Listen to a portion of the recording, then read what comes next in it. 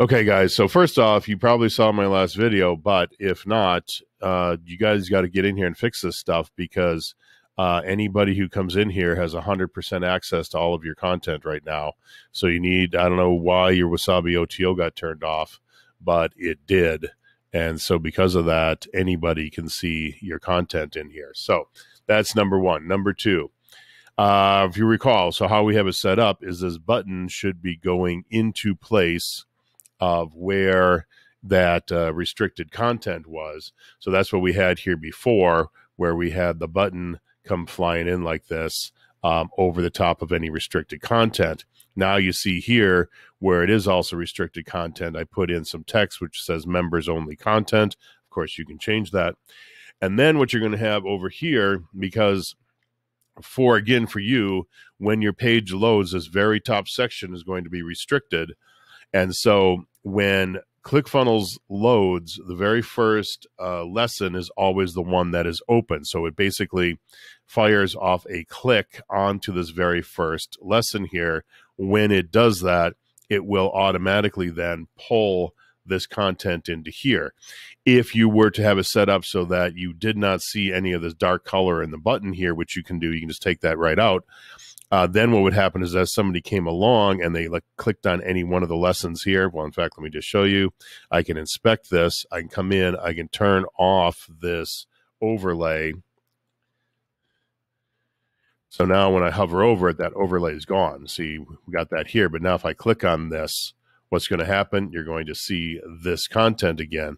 Now, if we do drip delay, I guess I got nothing else open that I could click on.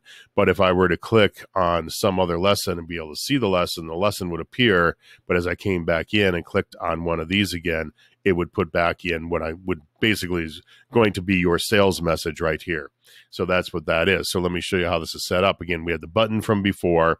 You guys, I think, already have that set up. So we got a button in here. And then also I made a new section down here. I just made it like a medium width section. And then I just dumped in some headlines, some text, whatever, just to have something to fill up the space.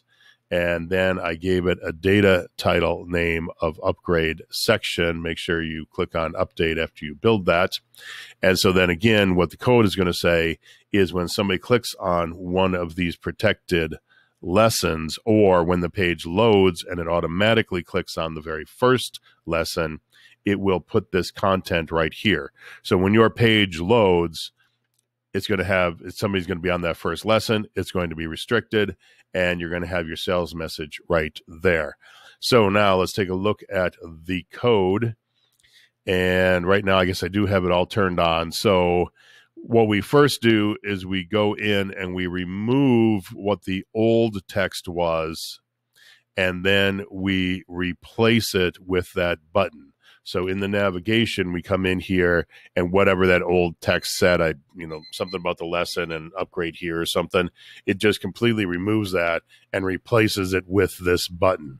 So that's what the first two lines of code do. And then let me open this up a little bit. Then what we say here is go in and grab a hold of all of the lessons. And let me see here. Yeah. So we grab a hold of all the lessons and we just replace the text part with members only content. So this is where you want to change it. What you want to show on each one of these lessons right here, you want to change this part right there to be that content. Okay.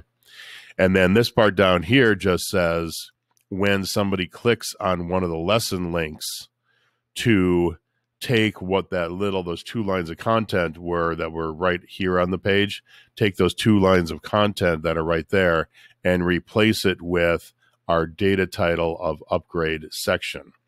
So that's what tells it to put it in there. So we only got really 5 lines of code. So that's really it. It should work out pretty cool.